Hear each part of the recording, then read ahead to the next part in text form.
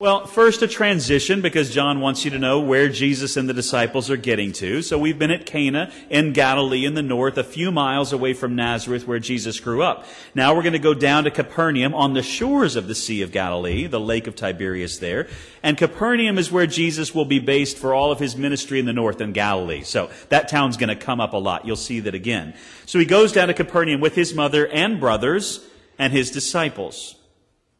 Not everybody is so comfortable hearing about the brothers of Jesus. Why is that? Well, actually, for the first couple of hundred years, I don't think it was a problem at all. But starting in the 300s, it got to be a bit of a problem because, of course, at that time, we wanted to be able to say that Mary, the Virgin Mary that we talk about in the Apostles' Creed, was always a virgin, and therefore she couldn't have had children. And then later, after that, there became this idea that maybe Joseph, too, needed to be thrown into that category. And then things, I think, began to get a little strange. So, some of the solutions are that Joseph was married before he married Mary, which is a lot harder to say than you would think. And he had children before that. So Jesus had half-brothers and half-sisters that were older than he. Jesus is probably in his early 30s at this point. No reason to think that he has not had other siblings come along the way. I think they are probably his younger brothers. I don't have any issue with that. I will say even one of the great reformers, John Calvin, could never quite get away from this and said, oh, these are, of course, Jesus' cousins. Right, because even though there's a word in Greek for cousins and they use brothers, it's his cousins, first cousins really, or half-brothers and sisters. Do not let your hearts be troubled. Almost certainly his siblings who came along after Jesus. In fact, one of his brothers, James, wrote the book of James and was one of the great leaders in the church in Jerusalem and was martyred there for his faith. Not at this point, and not even in the next few chapters. His family is not necessarily going to be on board with this wandering rabbi idea, or even those who are saying this might be the Messiah. It took a while for at least his siblings to come along there. Well, he's there in Capernaum for a few days, but only for a few days, setting up house probably because they have to go up to Jerusalem, which is a strange concept because they're going south, but you always go up to Jerusalem from wherever you're coming because it's on a hill and it's the city of God. So they go up to Jerusalem for the Passover, one of the three great feasts that all Jewish men were expected to attend if they at all could. At least, if you live far, far away, you were expected to make your way to Jerusalem at some point. And so Jesus goes up to Jerusalem as tons of people were doing. Jerusalem booms during the Passover, probably the biggest feast of the year, at least doubling, if not more, in size during this feast. So here we go. We're going up to Jerusalem. And he gets there and he goes to the temple. Seems to be one of the first things he does. He goes to church almost immediately. And in the temple courts, Jesus finds people selling cattle, sheep, and doves, and others sitting at tables, exchanging money. And then we go from the meek and mild sage wandering in the promised land, teaching and being relatively harmless, to a man who is throwing people out of church. He is causing a huge uproar, a huge commotion. Everybody's gathering around wondering what's going on. This is not only the meek and mild Jesus we get to see here. Now, when I got up this morning, I wrote down a couple of questions. My first question was, why are the people with the animals and the money changers in the temple? And that's an easy question to answer. The hardest question of all to answer this morning was my second question. Why is Jesus so upset about it? What is so upsetting about the fact that, because if you go to the first question, why are they there? Well, they're there because if you're going to the temple to worship, you have to have animals to sacrifice. You're going to have animals, and if you come from a long way away, you don't want to have to bring your sheep or your cow or even your doves a long way to Jerusalem, particularly not if they must be without blemish, without flaw. What if something were to happen on the way? If your cow came up, or your bull, actually, you'll probably be sacrificing bulls. If your bull ended up coming up lame when you get to Jerusalem, you can't sacrifice that animal. Has to be perfect. So it's for convenience sake that we have the animals right there, because you're going to need animals to sacrifice, and the people with the animals thought, won't this be convenient? If we're right here in these outer courts that aren't used that much, which begins to hint at why Jesus is so upset, in the outer courts of the temple. Similarly, those sitting at the tables exchanging money, and we think this is a horrible thing, exchanging currency in the temple. But again, not only if you came from far away, you might have different currency than what was used in Jerusalem, but to pay the temple tax, every Jewish man 20 years and older had to pay a half shekel tax. We don't use shekels anymore, but a half shekel tax to keep up the temple every single year. And they wanted that tax, by the way, in a particular form of currency. The Tyrian coin, I don't know if they had half shekels in Tyre, because that was up in what's now Lebanon, but they were traders, and so their currency was very pure. And so if you got silver from Tyre, you knew it was going to be exactly the amount that it said on it, and they liked that in the temple because they wanted to make sure they were getting their money's worth. So a certain weight of silver had to be paid, and then they would melt it down after that. So it's convenient, right? Wouldn't that be a good thing to have? I almost didn't tell the first service, but I told them, so I'm going to have to tell you too. And what I said in the first is, you should know. After a couple of hours of thinking about it, you shouldn't have to know this. I'm going to tell you anyway. There are churches who decide, for your convenience, George Casella, don't get any ideas, that we should put an ATM out in the narthex so that when you come to church, you can always be prepared for your offering. Didn't bring any money? The ATM's right out there, next to the statue of Jesus.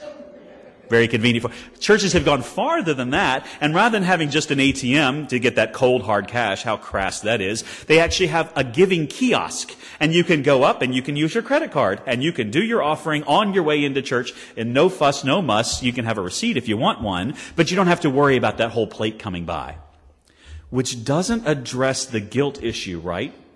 If you're people like we are who don't give every week, but we're monthly givers, in North Carolina even worse, poor Wendy, because we would give to one church one month and the other church the next month, which meant weeks would go by when the offering plate comes. And you know, if you're not a weekly giver, you know what that's like, right? You have to do the sort of put your hand up. Or the knowing smile, don't worry, we've got it, just not today. Or you take it and you quickly pass it to the person next to you and you hope, what are they thinking about me because I just passed the plate and I didn't put anything in it. And I have friends who always, even if they write a check, will throw a couple of dollars in there because they don't want to look bad. So I think the kiosk in the narthex doesn't help you with the guilt at all of what do you do with the offering plate when it comes by. So churches are doing that, and so making it easy and convenient for you to give. And I think, have you not read the Gospel of John? Because one of the things that Jesus seems to be upset about is these folks who are trying to make it convenient. Now, he's not really worried that it's too convenient. Something I think entirely different is going on here. He is so upset at the money changers and the animals being in the temple courts that he makes a whip out of cords and he drives them all out of the temple area. Sheep and cattle, he scatters the coins of the money changers and he tells those who are selling doves, get these out of here. You're turning my Father's house into a marketplace. Why is he so very upset? I had to choose what Old Testament passage I wanted Dave to read this morning, and I love this one from Malachi because it fits this situation wonderfully, right? Behold, the messenger you are seeking, the Lord you are seeking, will suddenly come to his temple. God shows up to his temple. The one whom you desire, the one whom you long for, the one in whom you delight will come. And who can stand at the day of his coming? Who can endure the day of his coming? Well, that's what happened to all these vendors, right? They just took off.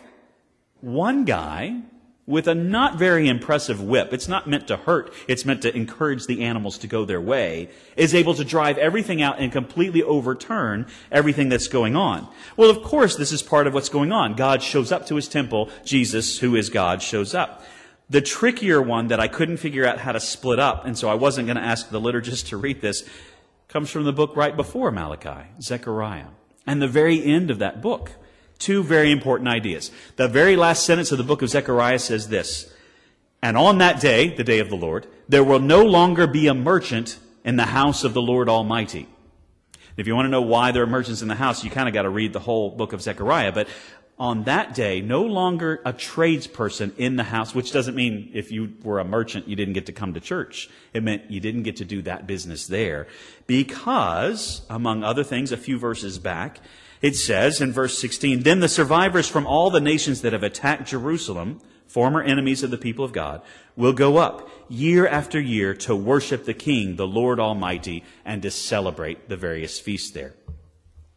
Okay. When you picture the temple, you need to picture a pretty big complex. And the word that has been used so far is the word for the whole Temple Mount, all the buildings, all the courtyards. And it talks about the temple courts, right? If you were a Gentile, not a Jew, who wanted to worship the one true God, you got in the first ring, as it were, into the first courtyard, the courtyard of the Gentiles, the outermost courts. That's where you got to worship and pray. If you were a Jewish woman, you got to go one ring in closer, okay? So you get to the next court, the court of the women. If you were a Jewish man, which was evidently the place to be, you got to go even farther and even closer to the holy place. And then there, of course, was in the middle the holy place, which is the Holy of Holies, where God's glory dwelt, the holy place around it, and the vestibule leading in. Only the high priest gets to go into the Holy of Holies, and only once a year. And no one else can go in. So they tie a rope around his ankle in case he dies in there, so you can drag him out rather than going into the Holy of Holies, because then you would die too, honestly. Also bells on his robe, so you can hear that he's still moving around.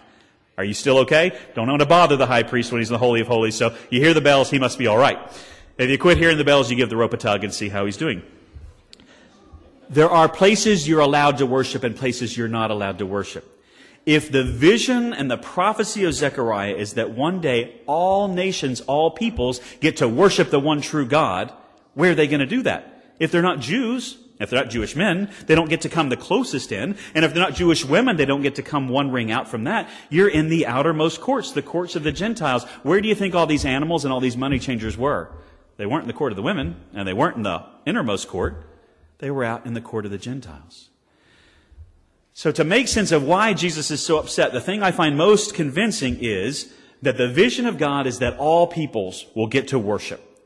Think about if you got to come to worship, and wherever you were allowed to sit was also where the cattle and the sheep and the doves and the people changing money were. And that's the only place you can pray and the only place you can worship.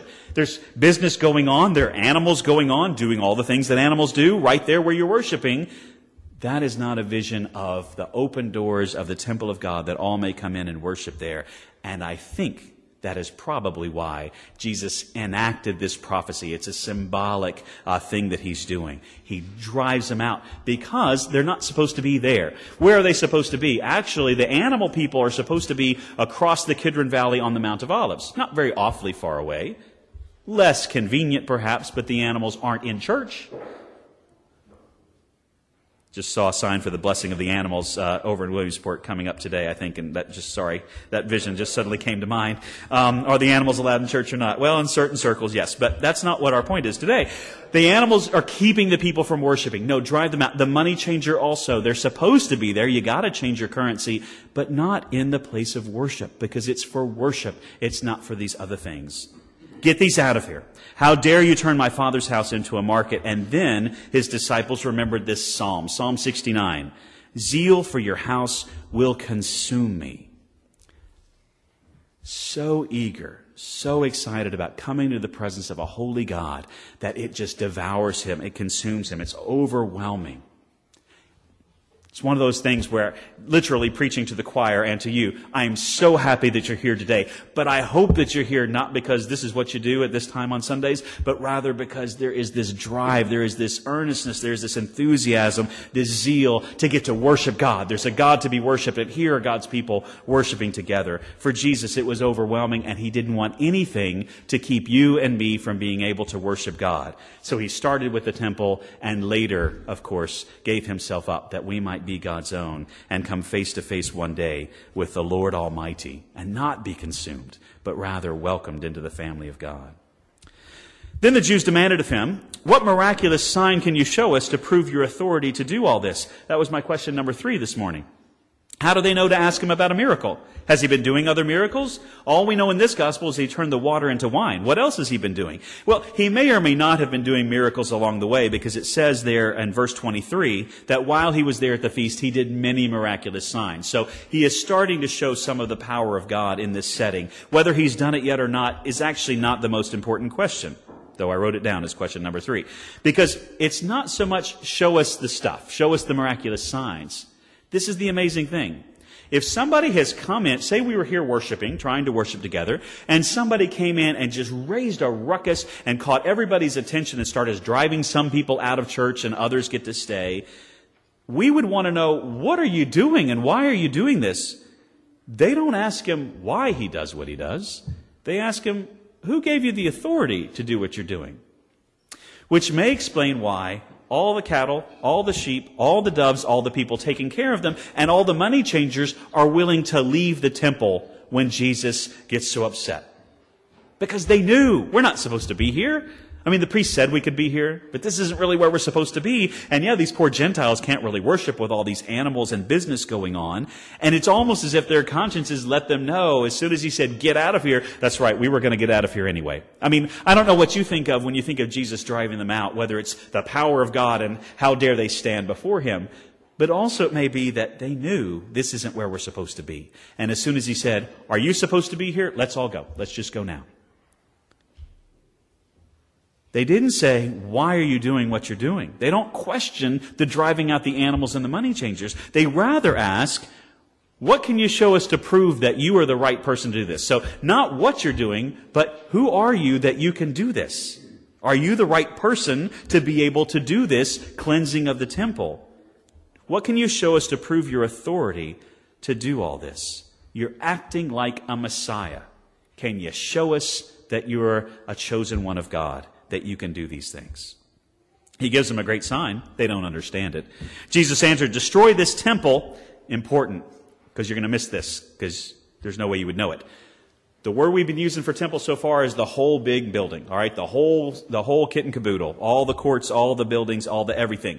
When Jesus uses temple here, he actually chooses a different word, and he means the holy place, where God's glory dwells, the dwelling place of God. Destroy this sanctuary, this dwelling place of God, this holy place. It is temple, but this holy place, and I will raise it again in 3 days. Now, they don't switch to the other word. They give him this word. We'll give you this one, that same sanctuary, temple, holy place, dwelling place of God. Destroy it and I'll raise it again in 3 days. They replied, it's taken 46 years to build this temple, to build this place. And you're going to raise it in 3 days?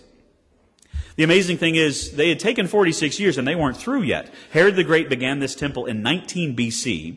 At this time, 46 years later, we're at the Passover of 27 or 28 AD. It is not going to be completed until 63 AD, just in time for it to be finished and utterly destroyed by the Romans in 70 AD, never to be rebuilt. Most of it was done in 10 years. 46 years later, they're still at work. Till 63 AD, they will finally finish it, and then 7 years later, it's gone forever. It's taken all this time to build this. You're going to raise it up again in 3 days. But the temple he had spoken of was his body, the dwelling place of God. God made flesh is dwelling among them, full of grace and truth. In Jesus, all the glory of God dwelled, and he is talking about the Holy of Holies that was himself, God in flesh. That temple, that sanctuary, that Holy of Holies. After he was raised from the dead, his disciples recalled what he had said. Actually, almost everybody remembered something about this encounter. Because when Jesus is put on trial much later, years later, according to John's account, people are remembering. He said something about the temple in 3 days. Those are the false accusations brought against him, but the witnesses don't agree with one another. But their major beef with him was, well, he said something about destroying the temple, and then he was going to raise it, build it again. The temple made with human hands, and he was going to build a temple not made by human hands. But on the night of his trial, they couldn't get their stories together, and they couldn't get it straight, and they had to convict him anyway. That was their whole plan, right? But the witnesses certainly weren't agreeing. Years later, people remembered something about this day. He said something about the temple in 3 days. The disciples get it. The thing I love about this gospel is that even though John doesn't tell us until chapter 20, almost the very end, why did he do this gospel? Why did he write it down?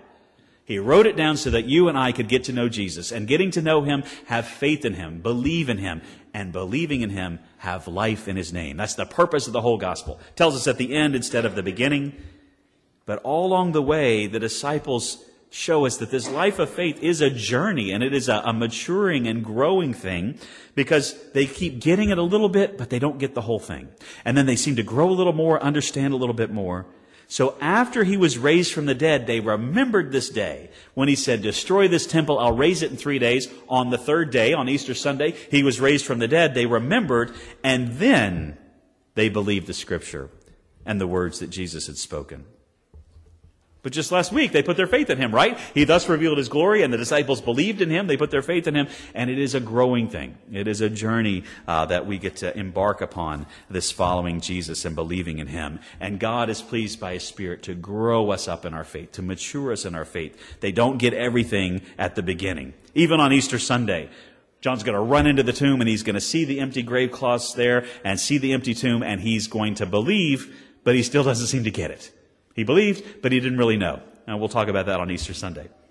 Then they believed the Scripture and the words that Jesus had spoken. Now, while he was there in Jerusalem, many people saw the miraculous signs he was doing. So some of his power and glory is being shown. And many believed in his name. But it doesn't seem to be the absolute, fully committed, all-in, transforming belief, because Jesus does not entrust himself to them. They believe the signs, they believe the power, but do they believe in him as the Son of God, the Lamb of God who takes away the sins of the world? Not all of them, and certainly not yet. But it is a growth thing. They're on their way. They see some things that completely change how they look at him. John wants them to grow up into full faith, into full maturity of their faith. He would not entrust himself to them because we see at different points they want to make him king, they want to make him a political leader, they want him to throw out the Romans and do other things that will suit them well. He wouldn't entrust himself to them because we all need, they and us both need Jesus to be the Savior that God sent. Not whatever God we can make in our own image, not whatever God we can fit into our own little box, but the God who is both meek and mild teacher, being very gentle, and also the power of God shown in driving out, cleansing the temple, showing the holiness of God and the importance of worship of God. Jesus knew all people. He did not need man's testimony about man, for he knew what was in a man. And that's a tip-off for the next 2 chapters, where Jesus is going to show that he knows what people are thinking, and he knows all about them before they say anything about themselves. Jesus knows us inside and out. He knows the heart, because he is God, the Word of God, made flesh, dwelling among us, full of grace and truth. For me, it's a pretty exciting point in the story to drive out all the animals with the whip, and the dust, and the noise, and the commotion. For John, the important thing is this prophecy. What sign can you show us? Destroy this temple, and I will raise it again in 3 days. Here, the Holy of Holies, King of Kings and Lord of Lords, offers himself up for you and for me, that we might also believe in him. I was being provocative with my sermon title today. I usually have trouble with that. But I wanted you to think of this in 2 different ways. First, all the people there going, do you believe this guy? What is this guy doing? He's causing a huge commotion, causing a huge ruckus. Can you believe what he's doing? They start there. But where they end up, and where John wants you and me to end up, is, do you believe this guy? Not just some guy, not some meek and mild teacher, but the Son of God, King of Kings and Lord of Lords. Do you believe in him? Will you let the Spirit grow your faith up in him? This one who has come to usher us into the presence of God, that we too might worship him in spirit and truth. Will you please join me in prayer? God, be gracious to us. Be gracious to us because it's too easy to come into this place expecting to sing and to pray and to hear your word, forgetting that this is the place of worship. This is where you meet us, where you meet us in your word and where you meet us in brothers and sisters in Christ. Help us also to have zeal for your worship, for the place where you meet with us. Help us also to have zeal for the one you have sent, the Savior of the world, Jesus Christ our Lord. We pray in his name. Amen.